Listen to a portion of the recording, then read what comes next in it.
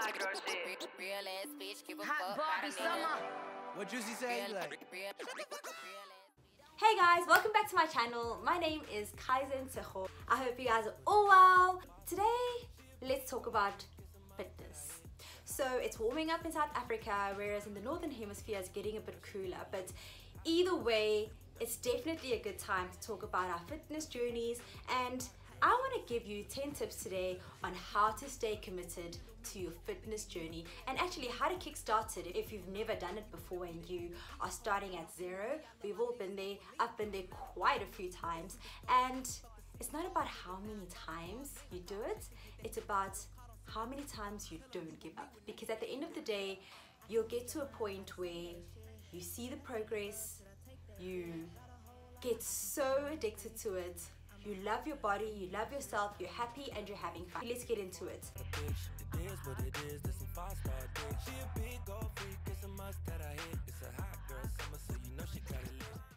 Tip number one, you have to have your why. Every successful company has a reason for existence. Just like everything that we personally do that is important, we need to understand why we're doing it. From a personal perspective, the reason why I started my fitness journey is because I am obsessed with continuous improvement. I really am in love with a transformation process and actually like just incremental improvement, and that's the reason why my channel is called Kaizen Tshego. Tip number two, I think, which is very critical, is having an accountability circle. You need to make sure that wherever you are, whether you're at work, whether you're at school, whether you're at the gym, whether you're at home, you have someone who is aware about your lifestyle change and who is aware that you're trying to make a change to your body.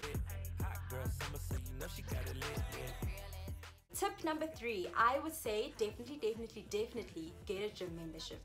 And the reason why I say this, some people might say start small. I mean, if you can't even run outside, how are you going to commit to the gym? And personally, I think that's garbage. I think that the gym offers a lot of opportunities for commitment, right? And to get an accountability circle. First of all, there are people at the gym who are probably in the same kind of journey as you, or a similar journey. You can make friends at the gym. Number two, the gym has classes. What they offer is literally daily classes that run in the mornings and that run in the afternoons into the evening. And sometimes when you just don't know what to do, or you need to like figure out a program, you can actually attend these classes until you build up the momentum, the commitment of going to the gym, and once you get familiar with the equipment and the layout of the gym, because I know that also the layout can be something that is that induces a lot of anxiety, because you don't want to go there and look like you don't know what you're doing. I don't know, maybe that's just a me thing, but it really helps with getting familiar with the environment and with the people and with the equipment. The fourth thing I would say, you need to figure out your fitness goals, right? So once you've figured out whether you want to lose weight or lose fat and gain muscle, or maintain and tone, then you'll be able to know where you're going. And this leads to my fifth tip, which is invest in a macro calculator. The cool thing about the world we live in is we live in a digital age, and you no longer need to manually write down your macros and calculate them, which is what I did when I started my fitness journey. Now you can go to the App Store, type in macro calculator, download a macro calculator, and what a macro calculator does is it helps you calculate your calories based from 3 macronutrient categories, which are the most important categories to track when you are on your fitness journey. And these 3 macronutrient categories are protein, carbs, and fats. Depending on whether you want to lose weight, gain weight, oh, the sun is just following me, but please just ignore how light my hand is. This is the real color of my hand.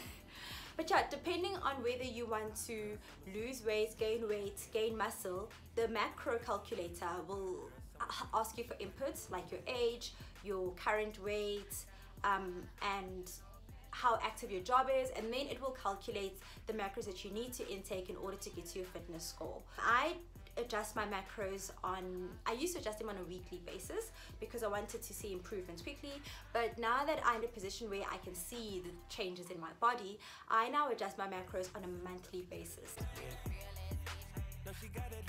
So just like the macro calculator, and thank you so much to the digital age, you can download fitness programs. Some people use the fitness programs in the Nike app. My one is currently called the Gym Plan, and I pay around 120 Rand a month. And the cool thing about my app is it actually has a lot of program, and you can choose your programs depending on what you want to focus on. The current program I'm on is, I think, the 12-week black bikini body transformation or something. But I'm currently on the last 2 weeks of my program, and I'm so excited about my reveal day and to show you how my body has transformed. The next thing, which I think is very, very important, and it goes with the space that you create around your journey, is following fitness influencers. There are going to be times when you just do not want to go to the gym. You just don't want to go there, you're over it, and you just, you know, and you've created that buffer of an accountability circle, so you have to go. But the second thing is, when you want to get into the zone, you need to associate yourself with people who are on that same journey as much as possible.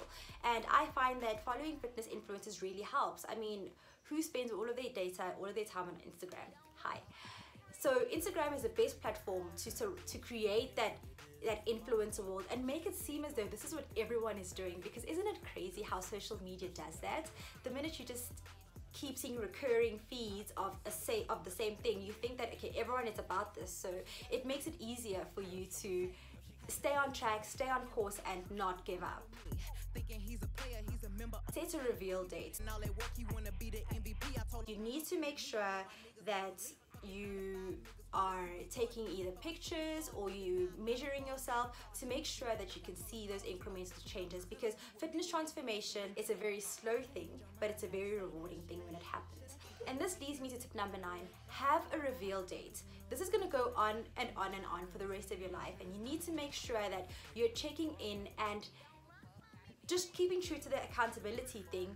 You are showing the universe and your friends and your circles just how far you've come, you know.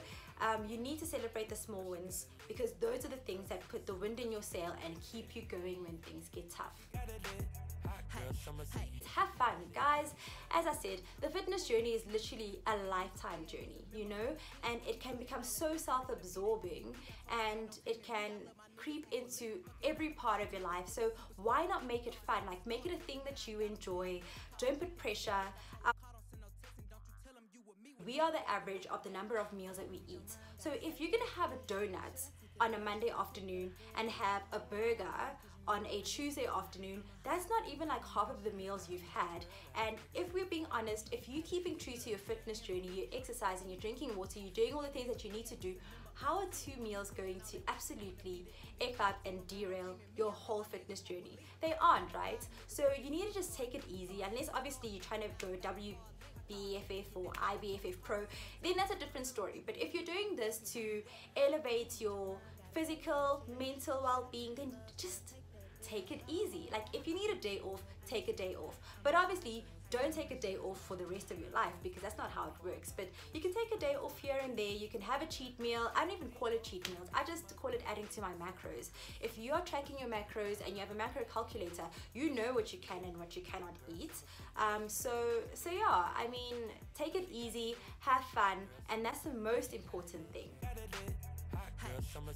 So guys, we've reached the end of the video. If you have any feedback or comments about your fitness journey, maybe there's something I've missed, or maybe there's a tip that actually really works for you, let us know. I'm sure I'm not the only one who's interested in knowing about it. If you liked this video and you enjoyed it, please can you drop me a like? Please don't forget to subscribe. Until next time, guys, thank you so much for tuning in. Bye. Should I take that deal? Got a whole lot of options, cause you know a bitch poppin'. I'm a high girl, so you know when shit's poppin'.